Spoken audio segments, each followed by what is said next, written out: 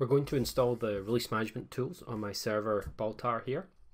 I'm going to start with the server, then do the client, and then install the deployment agent and set that up. So let's get going with the server. It is a fairly straightforward install process. It's a very small install. So let me just get that going.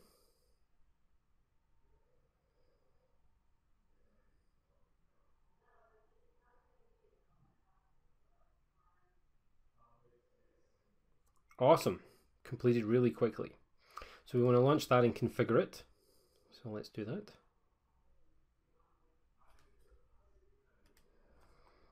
Now we have the configuration tool up, and we can have very few settings to fill out. I'm going to use network service. I prefer having everything the default, and everything's on one server in this environment, so that should be no bother. The web service port I'm going to leave as the default, which is 1000. Then everybody knows where it is. And I need to put the DB server in. And as it's just the local server, I can just put in the server name and click go.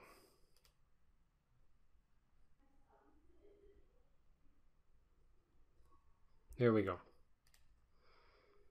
So now we have a release management server all set up and configured. This is very straightforward. We're going to install the client.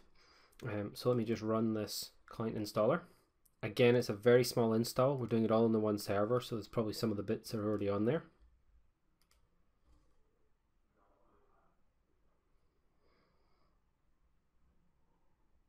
There we go, release management client's installed. I'm going to spin that up and just do a couple of configuration steps. There we go, and as this is the local machine, we can just leave that at localhost. We could change it to the server name, but I'm just going to leave it.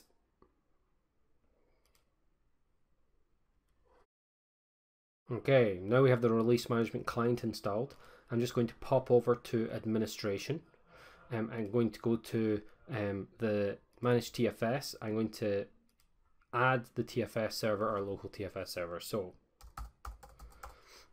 oh, I forgot the B. And our default collection is default collection. Let me verify that, and that will fail.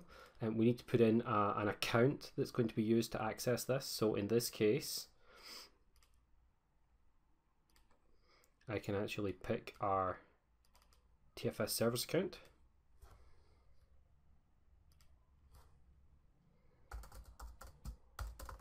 Always make sure you got the password right. Okay, so we put in our TFS service account and we hit the verify. So the error message, access denied, TFS service needs the following permission, make requests on behalf of others, needs to actually be applied at the collection level only. So let me open up TFS.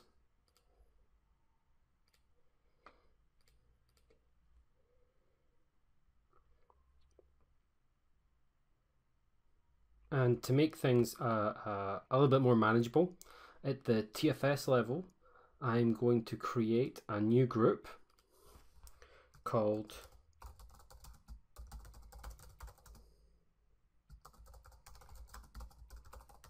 Release Management Service Accounts.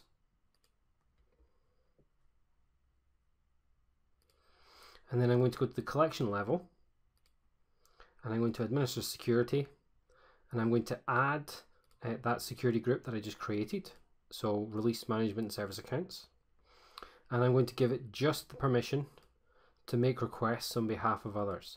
Now you can apply this at the server level, but that's not recommended as it gives somebody too much power at the server level. If you make it just at the collection level, there we go, and then go to our group membership, our Release Management Service Accounts group, and we can add in whatever accounts we need at this level. So I'm just going to add in TF service,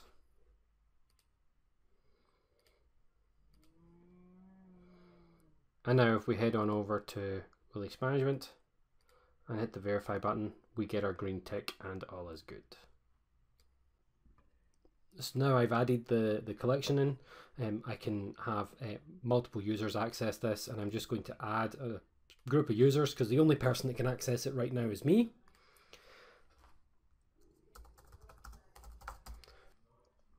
Got demo users, add that in, and now if I go to manage users, I have a bunch of users that have been given permission.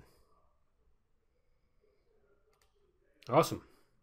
Now we've got the client installed, we can go over and install the rest of the services.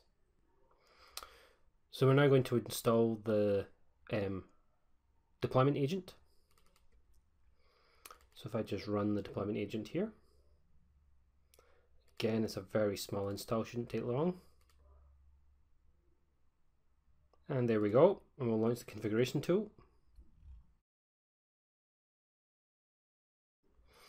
And in here, again, I'm going to pick network service because I like to keep things simple, and we have to type the URL of our release management server.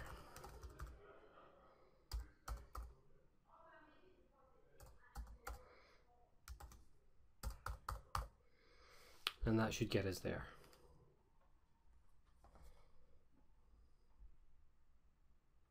Awesome. We also have the release management agent configured. Now if I open up the client tool,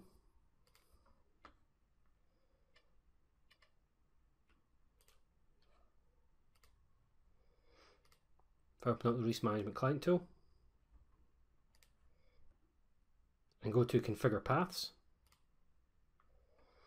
I can go to servers, scan for new, find our agent, register that agent locally, and that will take a little while to do the communication properly.